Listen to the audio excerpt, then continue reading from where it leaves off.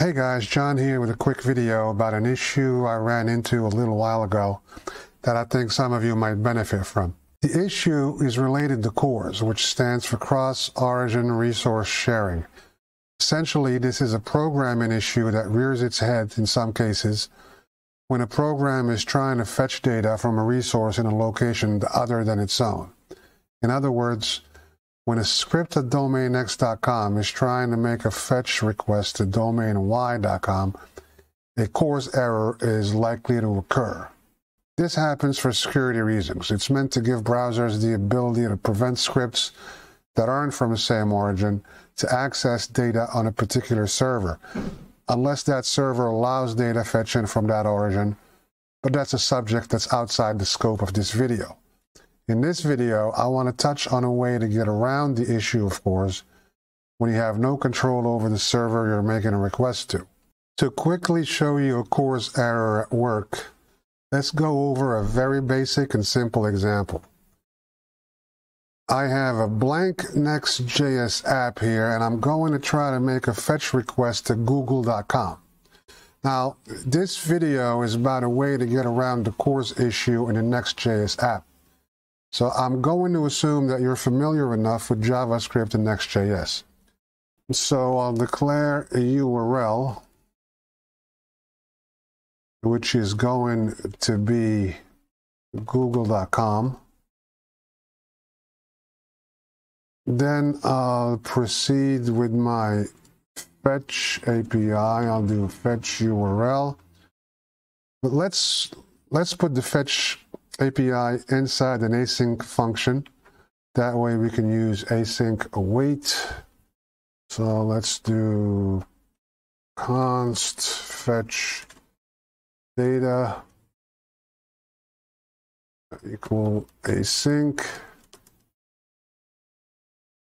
like so, and then we declare the fetch API.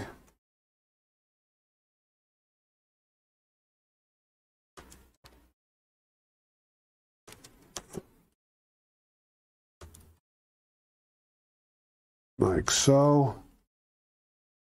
Then we'll turn the response object into text data that we can use. We'll do const data equals await response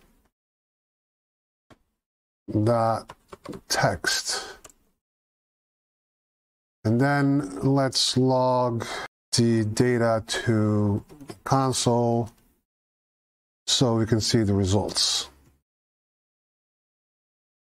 And lastly, let's run our function, fetch data, like so. Now let's run a server.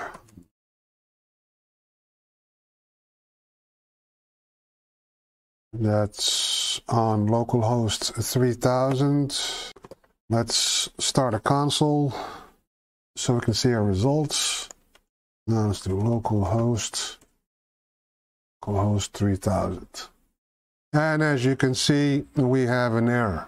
And it is a CORS error because it says that access to fetch from origin has been blocked by CORS policy.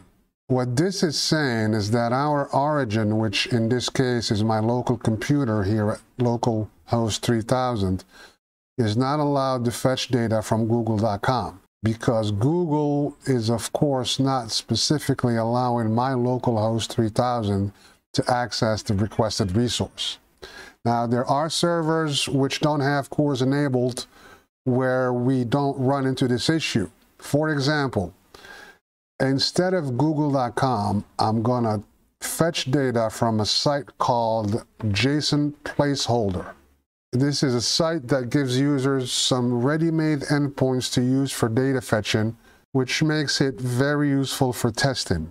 So if I go here to JSON Placeholder site and scroll down to the resources section and click here on users, for instance, this is the data that is returned to us when we make a request to this URL right here. So I'll use this URL instead of google.com in my app to show you that this server right here doesn't have CORS enabled. So I'm going to click here.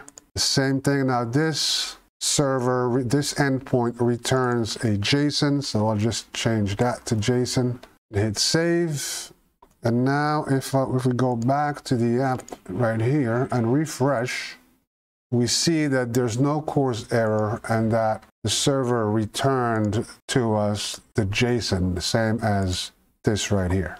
However, in most cases, there will be a CORS problem that you'll have to deal with. Now let me just change this here to google.com. And this to text. Now, CORS is a browser issue and only happens when the request is made from the front end of an application, which is the case here. And a way to fix this is to make it so that the request is made from the back end of the application rather than the front end. A way to do that is to use what in Next.js is known as a getStaticProps function. This is a function that runs at build time and always runs on the server, on the back end of the app, and never on the client, the front end of the app, which makes it perfect for bypassing the CORS issue. And we can use getStaticProps in this case because the request we're making doesn't require input from a user beforehand. In fact, in this case, getStaticProps is the way to go, even without the CORS problem, because it allows for the pre-rendering of the page, which makes the page both SEO friendly and fast loading. I will, however, cover a case in this video which does require user input and in which we can't use the getStaticProps as a remedy to CORS, so hang tight. So to use the getStaticProps function, we need to export it like so.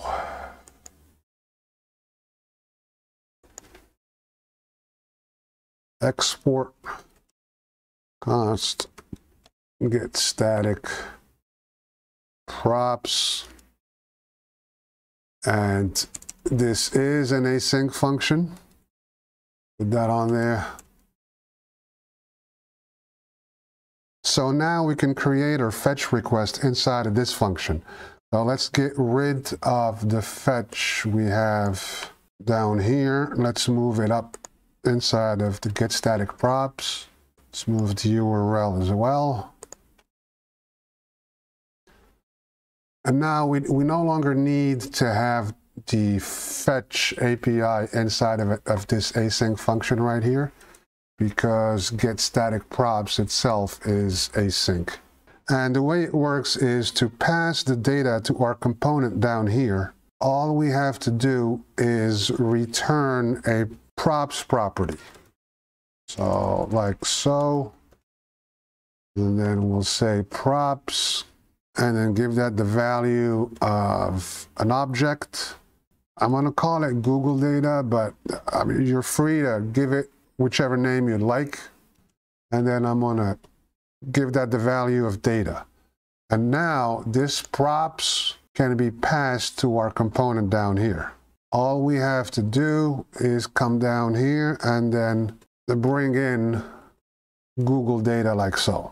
And now we can do whatever we'd like with the data that was passed to us from getStaticProps. But for our purposes, we'll just log it to the console down here. Save, and let's go to our app here and then refresh that. And as you can see, we no longer get the CORS error, and instead we get the HTML behind the Google homepage. And if we needed to, we could parse this HTML right here and make any use of it that we'd like.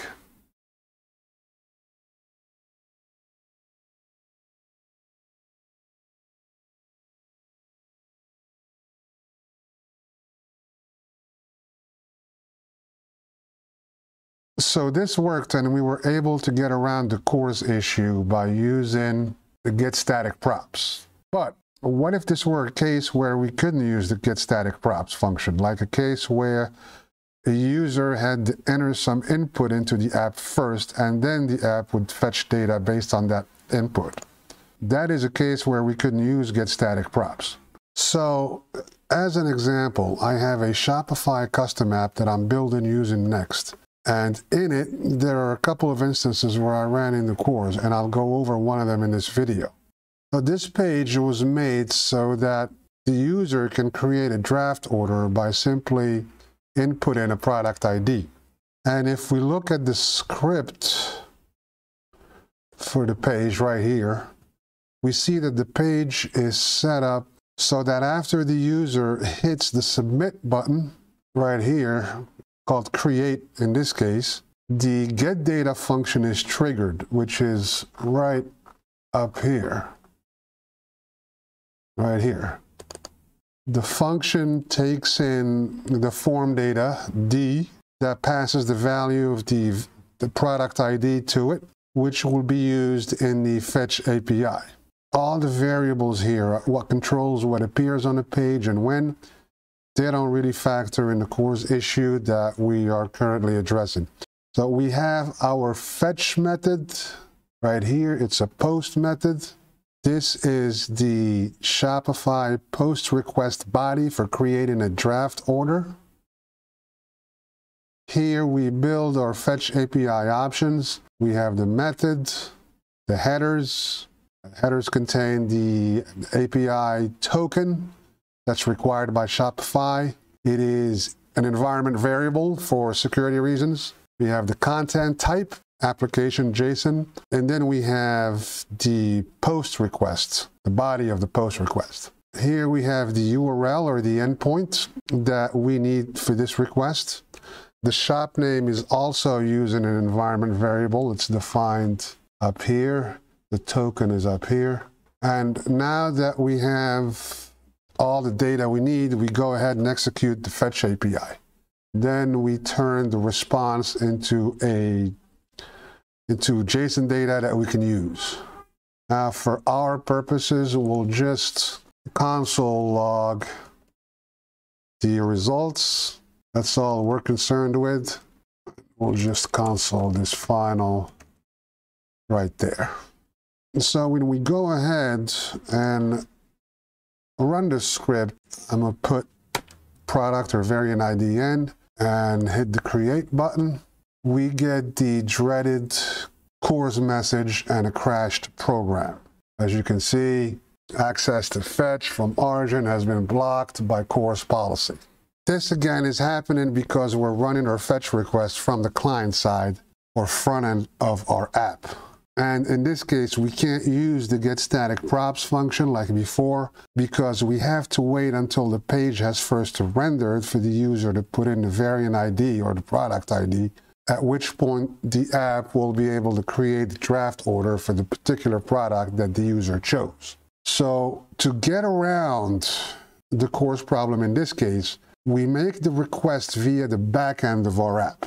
In Next.js, we can do that by using API Routes. API Routes is everything that is inside this folder, API folder inside of Pages. Everything inside of this folder is treated as an API endpoint and not a page.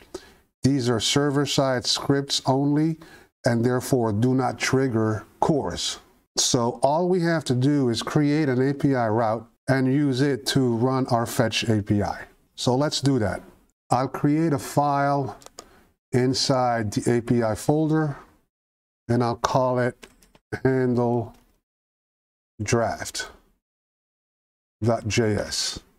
We'll do const handler equals async. We'll give it a request and a response. Now I'm making this an async function so that we can use await on our fetch API later on. Now inside of here, I will declare a method, which will be post. We'll need our fetch API options. We can just copy those from the front end page right here. we'll need to define our app token, which is an environment variable. We can copy that from the front end page, and we might as well copy the shop environment variable too, because we're going to need it in the fetch URL. So we'll copy both of these. The body of the options will be the same.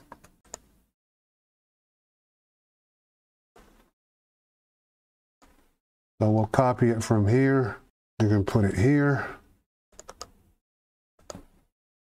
The variant ID will come from the front end, as we'll see in a few. And then our fetch, let's do fetch URL. And that is going to be the same as we used previously here in this page. We'll copy that. We'll put it here. So now on the front end of the app, we want to make a fetch request to this API route that we just created, handle draft. So our fetch URL in the front page will be /API/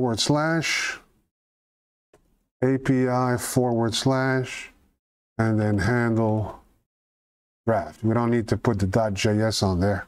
Next takes care of that for us. The post body object will now only consist of the variant ID from the user input. We don't really need to declare it separately. We'll just include it directly in the options object. We'll say variant ID, and then we'll give that the value of variant ID. We can get rid of the post body object right here. Don't need that anymore. Don't need a semicolon there. And this pretty much should be it as far as the front page. In the API route, we'll need to extract the variant ID from the post request. We'll do that by setting our variant ID equal to the request body and then the variant ID key. IDs can be the same, can be called the same, they won't conflict. Now we can make a request to Shopify like so. Const response is await fetch URL and the options. Then we'll turn the response object into JSON data that we can work with. Await response.json, and then we'll just return the data back to the front end, like so. Now let's add in a try-catch statement right here. We'll do try, and then we'll catch any errors down here. So we'll take these, move them inside here, and what we'll do is we'll return a success object with the data if no errors. Otherwise, we'll return an error object with an error message. We'll save that, and let's give it a try. Let's run the app now and see what happens. So I'll put my ID in there and hit create. Now let me clear the console so that we can see what's going on, what the results are. Before we do that, let me just fix this right here. There needs to be a return right there. Okay, let's not forget to export this. Let's do export default handler, like so. Hit save. And now let's give it a try. I'll put in my ID right there and hit create. And unlike before, we get no CORS error and our task was executed. And that's it. That's a way to get around the CORS issue when you don't control the resource server. I hope this was helpful, and I'll see you in the next one.